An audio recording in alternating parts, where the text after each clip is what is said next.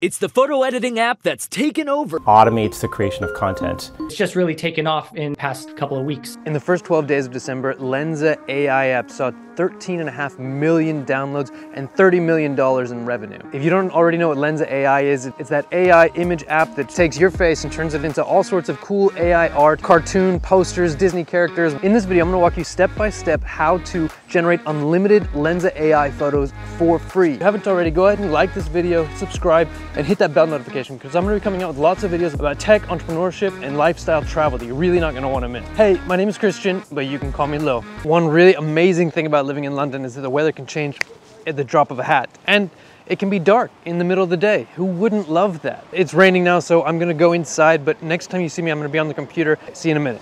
I'm going to explain very quickly what's about to happen. Lensa AI does not have any of their own proprietary software. They repackage open source software called Stable Diffusion. Now, because Stable Diffusion is open source, you can actually run it on your own machine. You don't need anything special, don't need a special graphics card. That's what this video is about. We're going to walk you through exactly how to run the same software that Lensa uses on your own device so that you can create AI art like this and this and this completely for free and totally unlimited. First thing that you're going to do is you're going to go to this link, and I'm going to leave this link obviously in the description.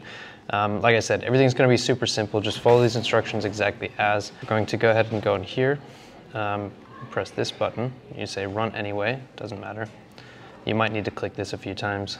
There's nothing here you need to do to set this up. You just click that button. It's going to run, it's finished. You install your requirements right here. The thing that we're going to do is we need to log into something called Hugging Face. And if you don't know what Hugging Face is, that's totally fine. I will leave this link also in the description. It's just this website where they host the AI models. It's called Hugging Face. If you don't have an account, you just go up here, create an account, and then you're going to go to this link, which is in the description, huggingface.co/settings/tokens.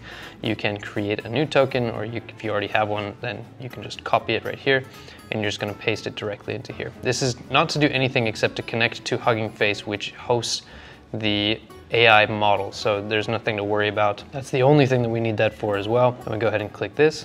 Next, so this is where things get a little bit more complicated. This right here code is this is how it tells you like where your photos are going and how to sort of categorize them. So this right here is the instance directory. This is this line, and this one are the only things you need to change. As you can see there, I'm putting it in the folder called Lil. That's just, you know, what I'm calling myself. The class is man. You can change it to woman if you're a woman, or hamster if you're a hamster. And then this right here, I also changed to Lil, just like that. Once you've changed that here, like if your name is Frank and you put in Frank, you can change this to Frank. Oops, like that. Make sure it's spelled the same everywhere though. But I'm just gonna go ahead and do Lil and man, press play. You're gonna go ahead and give it access to Google Drive. The one thing to keep in mind here is you do wanna make sure that you have at least 4 gigs, I think ideally like 8 gigs of space in your Google Drive, because it is going to save something called, it's gonna save the AI model that's trained with your face on it. But so I'm gonna go ahead and hit connect to Google Drive. I'm gonna give it permissions, continue. Okay, finish that, we go down. This is where we begin training. Now this again, you're going to have to change the words here. If your name is Frank, you're gonna have to put Frank. If you are a woman, I would put woman here. Same thing here, Frank and woman. I don't know any women named Frank, but you know, maybe there is one. Man, and I'm gonna put this back to man and Lil. If you wanna go with Lil, you can also just go with Lil. You don't have to change anything. Go continue, press play. That just saves the settings.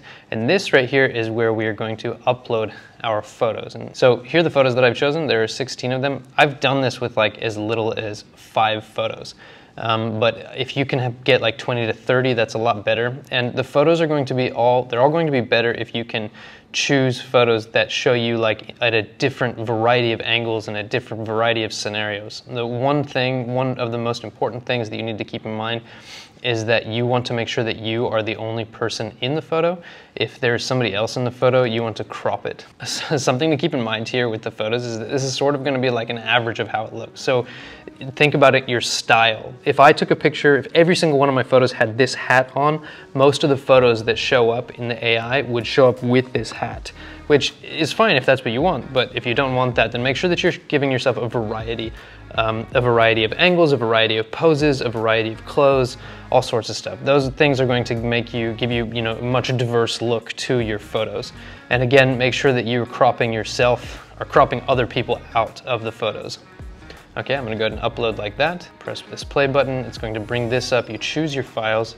You can drag them directly over here. So right now it is uploading the photos that I'm going to ask it to train later on. Nothing to worry about, nothing, everything's been pretty simple so far, I hope. Okay, it's finished, that was quick. So this right here, you're also gonna wanna change to your name. If you chose Frank earlier, put Frank, because this is what is gonna be used as like the example photo. This doesn't matter as much as the other ones, but you still probably want to change that. That's the only thing in this code here that you need to change. It's the only thing that I would change. For my own models. You go ahead and press play. So this right here it's training the AI on my face, on the photos that I gave it. This is gonna take probably like 10, 15, 20 minutes, something like that. So it's a good time to, you know, just like let it run in the background, go grab your coffee, go brush your teeth, whatever you're gonna do, and then come back when this is finished. It's not gonna take too long. Don't leave it hanging forever. But okay, so we've come back. That's like, I don't know, 20 minutes or so. This right here, once it says 1200 out of 1200, that means that it is done training on my face. So the next thing that we want to do is quite important. I mean, not yet, but go ahead and press play here. It's going to take in a second. This is going to save our weighted photos. Okay, so once you've gotten to this step right here, you're gonna see something that looks like super wonky. It is, of course, photos that roughly generally resemble me somehow, but obviously there's some like super weird stuff about it. Nothing to worry about. This is exactly what you expect to see. This is essentially the AI's interpretation of things before you've actually given it any input. So it kind of takes, you know, something from your photos, but also something of its own interpretation mixed with sort of like the style that you actually uploaded. So like you can see that, like, I mean, it's sort of like outdoorsy. You can kind of see those photos in the ones that it generated. But it's also like, of course, you know, sort of AI's interpretation of the fact. Nothing to worry about. This is not our final product, but it is an important step in the direction of getting unlimited Lensa photos for free, right? So we're gonna go ahead and scroll down. This is probably the most important step right here to getting those Lensa photos like unlimited. You wanna make sure that you run this conversion. I've already done it, so I'm not gonna do it. But essentially this is what creates the file, this one right here, the model.ckpt, that you're going to run on your own computer however many times you want, okay? Go ahead and click that one and I'll show you where to get it later on. First, I'm going to show you, you know, kind of sort of how to format your prompts, how to create these images, and then a little bit later on, I will show you how to get them on your own computer to generate unlimited for free. We're going to go ahead and press this play button. Once that's finished, you scroll down, press this play button. You don't need to change anything on either one of those, and we scroll down. And here's where things get a little bit interesting, right? So right here, you're going to see sort of the same kind of wonky generated images because I put in a prompt that's photo of Lil, which is the same thing that this is actually generated off of, right? Once you've trained it on your face, you can go and you can steal these ones. I'll go ahead and give you a link to this document right here that has a whole bunch of prompts that you can, you know, sort of create your own photos, but you just go ahead and paste that in there. Make sure to replace your name with that one right there. It's sort of a little formula here. These all do different things, but for the first iteration, you don't need to change anything. This is just like the number of photos it's going to generate. This is the guidance, so like how closely do you want it to resemble this prompt. The number of steps, 25 is usually fine, but if your photos end up super weird or like digitally affect, you can put it up to 50. This is the resolution of the photos. 512 by 512 is like where it gets the best performance. So we're just going to go ahead and paste that one in there. I'm going to be a cyberpunk in just a second and press play. And look at that. What a beefcake. I almost dropped a bad word. That's all right. Okay, so I'm gonna go ahead and save a couple of these because they're super badass, I think. And you can kind of like change this, you know, this prompt however you want. If I'm close-up portrait of Lil as a cyberpunk, I can say just, you know, not close-up, regular portrait of Lil as a cyberpunk. I can say chiseled manly features. I can say like I want it to be red primarily or something like that. Go ahead and hit play. We'll see it again. And don't go away yet because I'm about to show you how to get this on your own computer. There is another step here coming soon, I promise. And look at that. That's pretty badass. I like that one. We're gonna save that. That's cool. I like the kind of red undertones here. Now to go through a second one, we'll make myself like a Viking here. Oh man. Look at me as a mother effing Viking. I look fat. Okay, that's fine. That's cool. Whatever. AI is gonna AI, right? Now there's me as a cyborg. That's kind of cool looking, you know? So if I want to do like a photograph, you know, I could do something like this. Now it obviously doesn't look exactly like me, but it's something, and sometimes it gets weird with the eyes and stuff like that. But of course you can generate unlimited of these.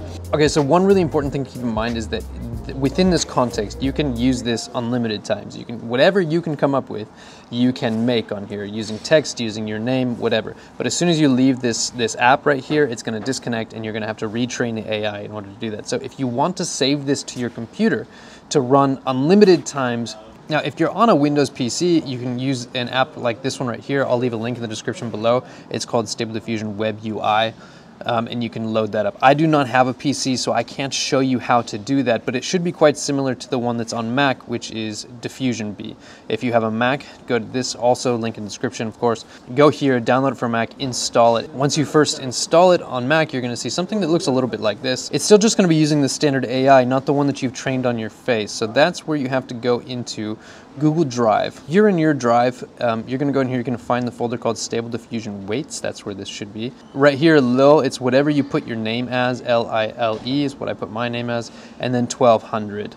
And then under here, you should find a file called model.ckpt. You're gonna download it. Now that model.ckpt is a huge file, it's like 4 gigabytes, so it is gonna take you a little bit of time to download, but once you download it to your computer, you can use it unlimited time. I'm gonna say it one more time, to generate unlimited Lensa AI images. Then you're gonna load it up into Stable Diffusion or WebUI if you're on a PC. To do that, you have to go over here.